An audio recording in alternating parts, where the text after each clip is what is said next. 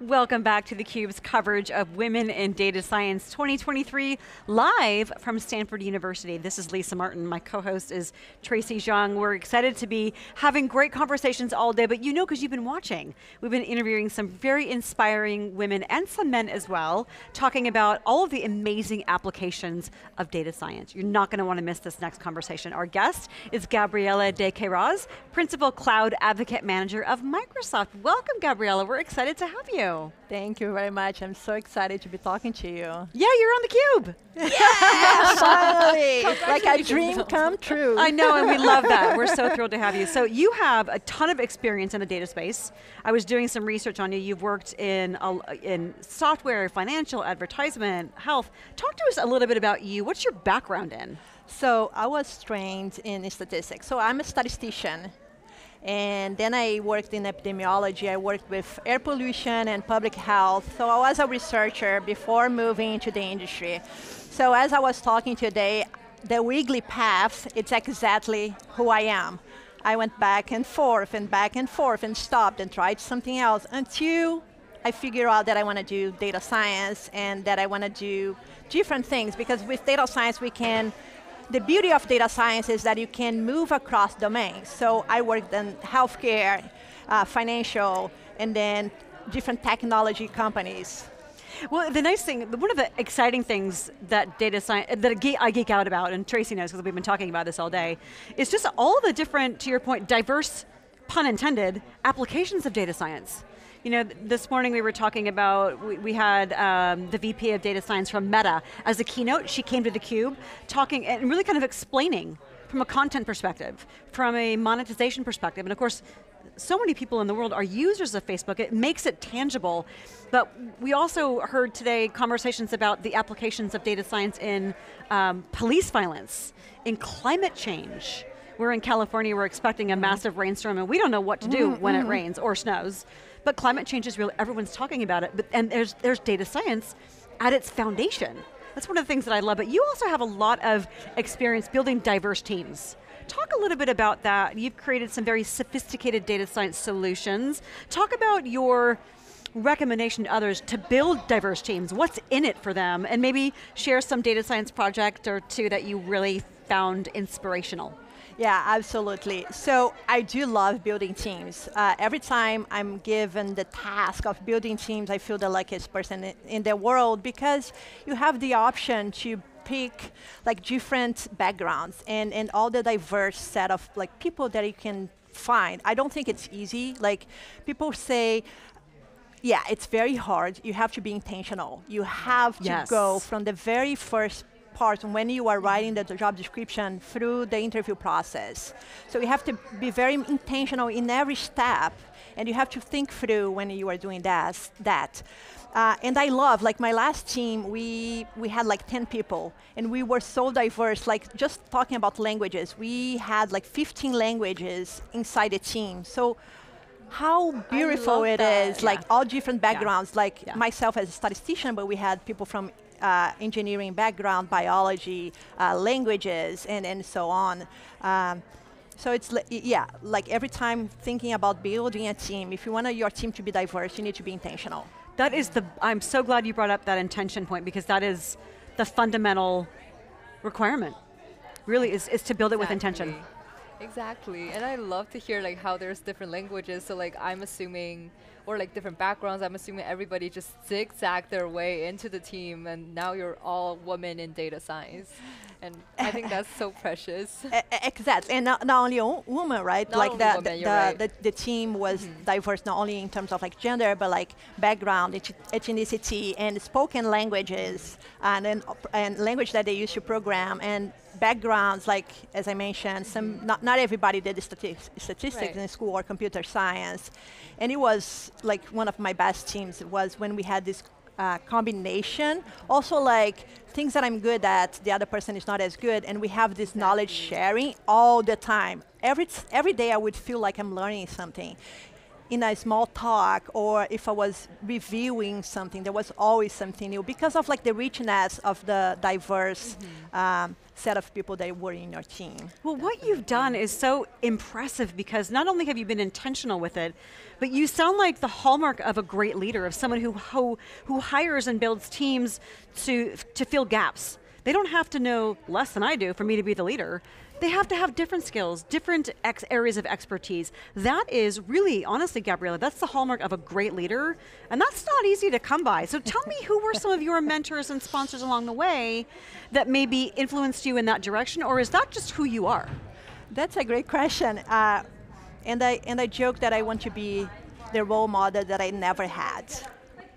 Yeah. Right? So growing up, I didn't have anyone that I could see, other than my mom probably, or my sister, but there was no one that I could see, I want to become that person one day. Yeah.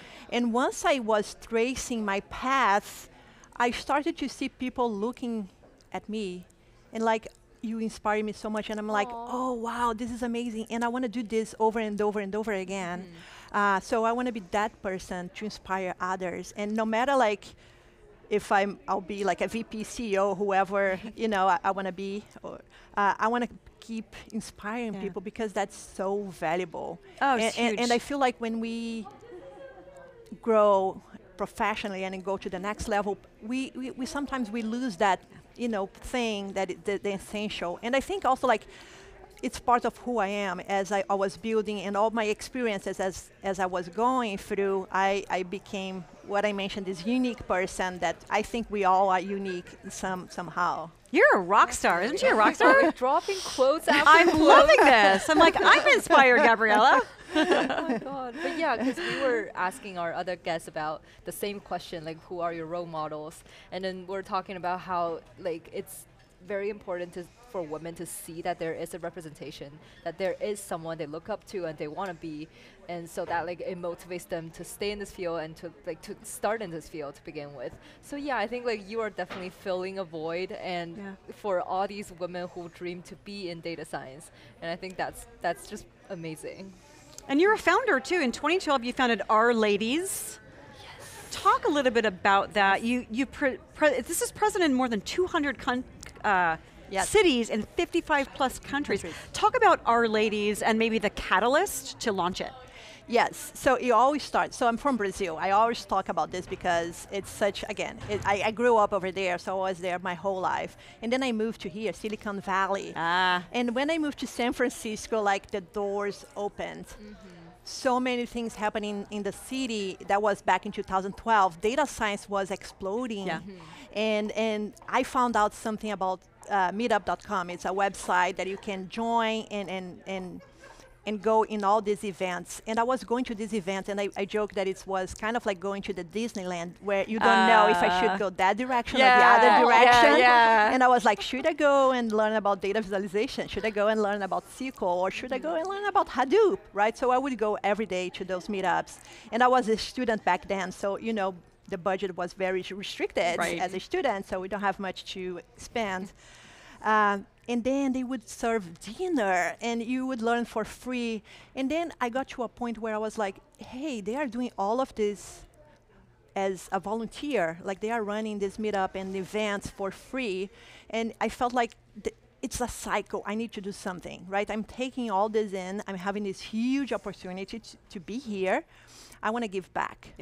So that's how everything started. I was like, no, I have to think about something. I need to think about something that I can give back. And I was using R back then, and I'm like, how about I do something with R? I love R. I'm so passionate about R. What about if I create a community around R, but not a regular community, because by going to these events, I felt that as a Latina and as a woman, I was always in the corner, and I was not being able to participate and to, be myself and to network and to ask questions. I would be in the corner. So I said to myself, what about if I do something where everybody feel included, where everybody can participate, can share, can ask questions without judgment? So that's how Our Ladies all came together. Yeah, that's it's awesome. all about intentions. Like you had that goal in mind. But yeah, I wanted to dive a little bit into R. So could you please talk more about where did the passion for R come from? Or like, how did the special connection between you and R, the language, like bond, how did that come from? It was not a love at first sight. No? No, not at all. Not at all, because that was back in Brazil. So all the documentation were in English. All the tutorials, only 2. We had like very few tutorials. It was not like nowadays that we have so many tutorials and courses. There were like 2 tutorials, all the documentation in English. So it was hard for me, like as someone that didn't know much English, to go through the language and then to learn to program was not an easy task.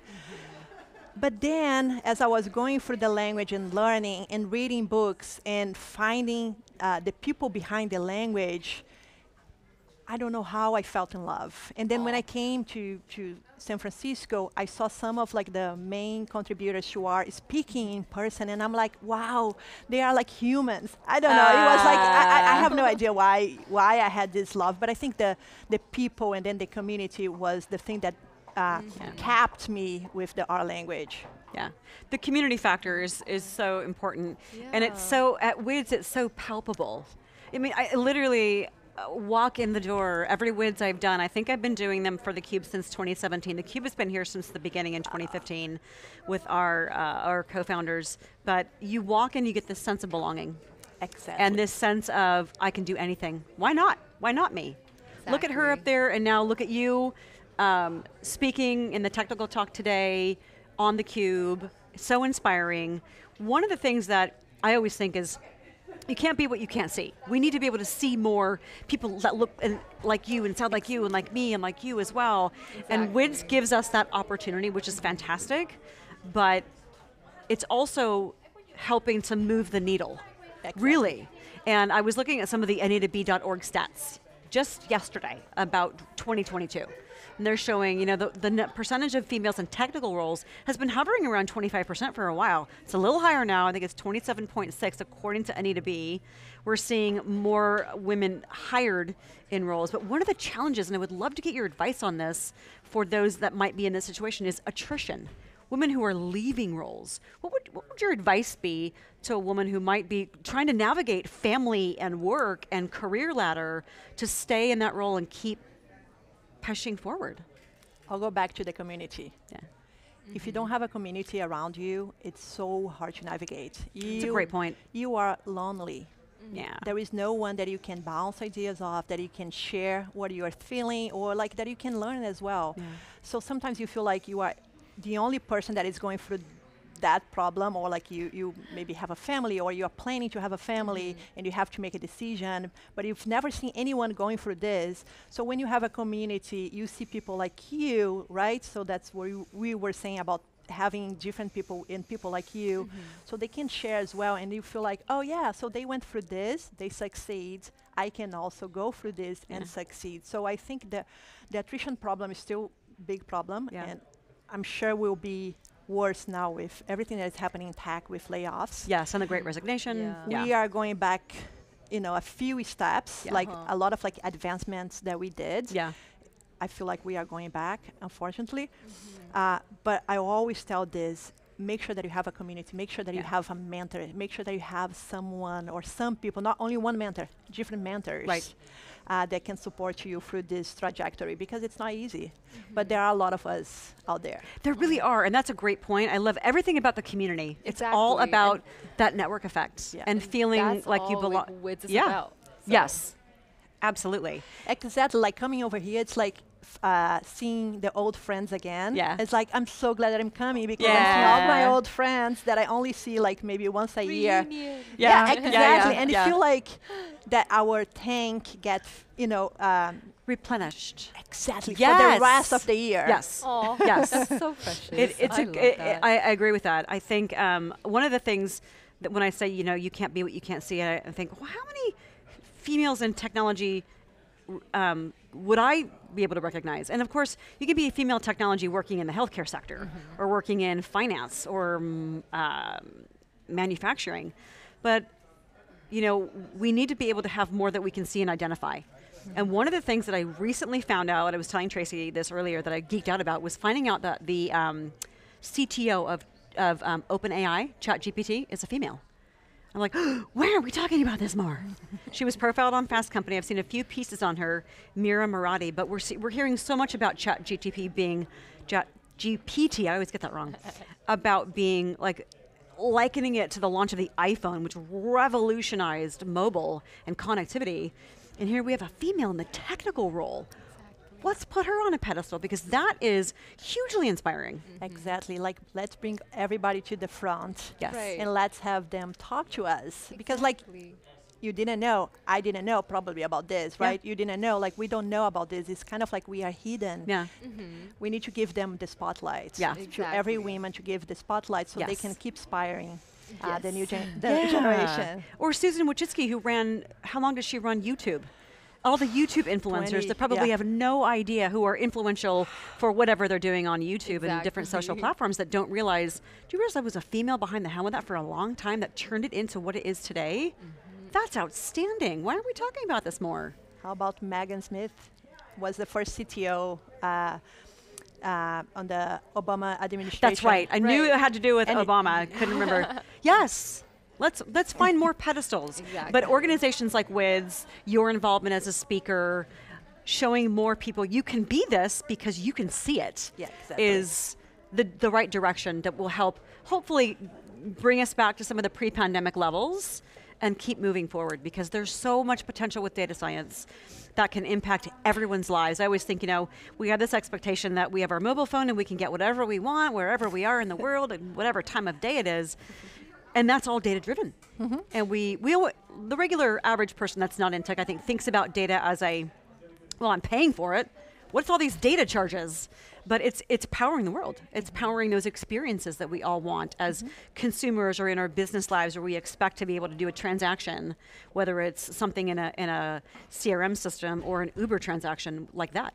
And have the app respond, maybe even know me a little bit better than I know myself. And that's all data. So I think we're just at the precipice of the massive impact that data science will make in our lives. And luckily, we have leaders like you who can help navigate us along this path. Thank you. What advice last question for you is advice for those in the audience who might be nervous or maybe lack a little bit of confidence to go, I really like data science or I really like engineering, but I don't see a lot of me out there. What would you say to them? Yeah, especially for people who are from a non-linear track or going on to that track. Yeah. I would say keep going. Keep going. I don't think it's easy. It's not easy. Yeah. But keep going because the more you go, the more, again, you advance. And there are opportunities out there. Sometimes it takes a little bit, but just keep going and following your dreams that you get there. Right? So again, data science is such a broad field that it doesn't require you to come from a specific background. And I think the beauty of data science is is like the combination. The most successful data science teams are the teams that have all these different backgrounds. So if you think that we, as data scientists, we started programming when we were 9, that's not true, right? You can be 30, 40, shifting careers, starting to program right now. It doesn't matter. Like you get there, no matter how old you are, and no matter what's your background. There is no limit. I love that, Gabriela. Thank you for inspiring. So I know you inspired me. I'm pretty sure you probably inspired Tracy with your story. And sometimes, like what you just said, you have to be your own mentor, and that's okay. Because eventually you're going to turn into a mentor for many, many others, and sounds like you're already paving that path, and we so appreciate it. You are now officially a CUBE alumni. Yes. Yay. Thank you. We've loved having you. Thank you so much for your time. Thank you. For our guest and for Tracy Zhang, this is Lisa Martin. We're live at WiDS 23, the 8th annual Women in Data Science Conference at Stanford. Stick around. Our next guest joins us in just a few minutes.